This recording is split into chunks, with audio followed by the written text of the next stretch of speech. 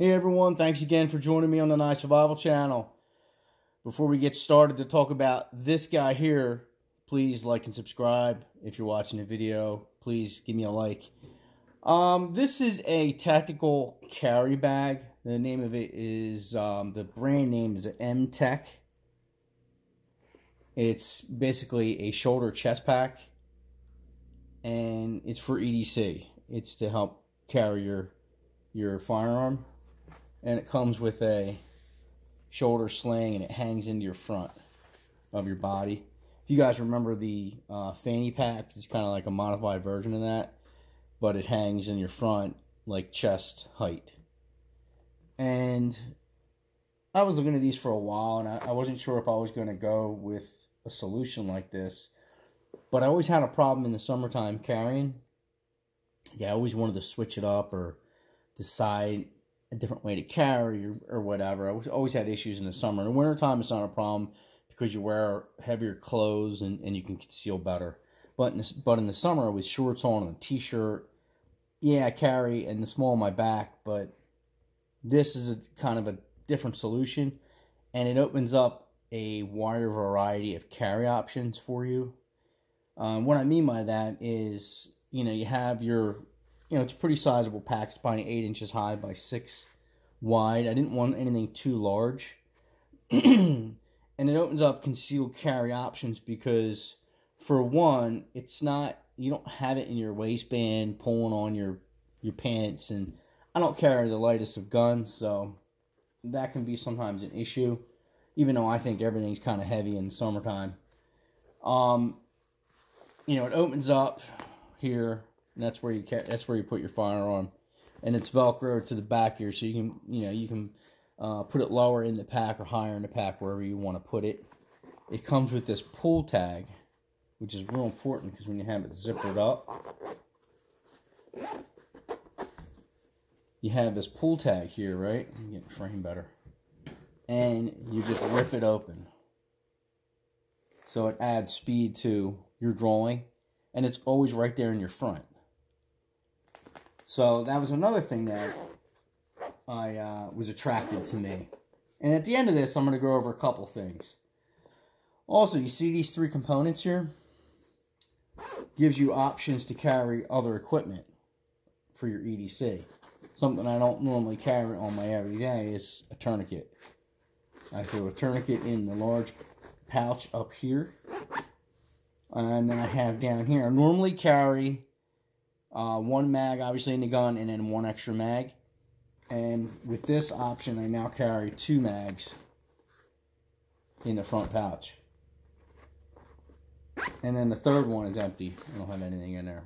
I guess I could try to fill it in with something, but I don't want to make this pouch too heavy, because then we're like back to square one. So I thought that's pretty interesting, and they're not very expensive. So I figured, let me try it. Oh, and I added this. I got a bunch of these patches that I put on some of my kit.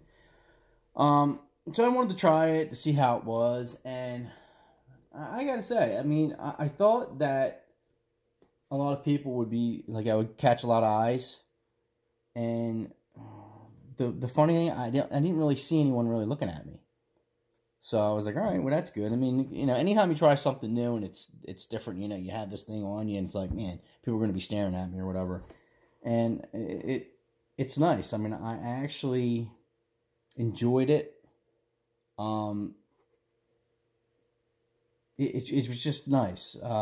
You have more the gun is more readily accessible to you, and I do like that. And if you need to take the gun off or out of your, like, sometimes when you get in a car, it's like, you know what, I'm going to get this out of my back. Or sometimes if you're, depending on where you carry, it can be a little annoying.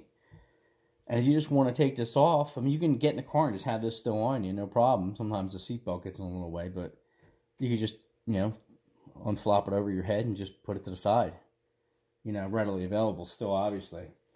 So I thought that was a pretty cool thing. So if you're having issues with your carry, man, I'm not going to use this all the time. Sometimes I'm still going to go, I even pocket carry sometimes. I have a smaller gun that I'll keep in my pocket sometimes, and I'll do a pocket carry situation. So You know, that's always the tough thing with carrying your EDC and all, figuring out the best way to do things. And this is a pretty good solution. I'm kind of enjoying it. I've had it for about, I don't know, about 5 months now. And I like it. I do like it. The only thing I don't like about it is you're carrying a pack on the front of you. You know, which, you know, you have to kind of get used to, I guess. It's probably because I'm not so real used to it yet, but I don't know. I'm thinking about if I really should have went with the green. Maybe I should have went with like a gray pack or something and been like more of like a gray man. Maybe I should take that off, you know. I don't want to be ID'd out there. So, alright. Well, I thought that was something I think you guys would enjoy if you're interested in different ways to carry or something like that. It's a good option. Not very expensive. I think it was like $20-some or something like that. So it's not too bad. There are more expensive options out there. I just wanted to go with something cheaper just to see how I liked it. And if I didn't like it, I would just not, you know, just go with a different way. And then it just would have been just a bag. So, alright guys. Stay tuned. I'm done the Schrade stuff. Done the Schrade series. I do have, I'm going to be doing now Rat series of Ontario knives. I have the 357 Rat series. I have the RTAC 2. And also maybe getting the Tech 1. But that's still to be known. Alright guys. Like and subscribe. I'll see you guys. Let's get to the 1K mark. And we'll do that giveaway later.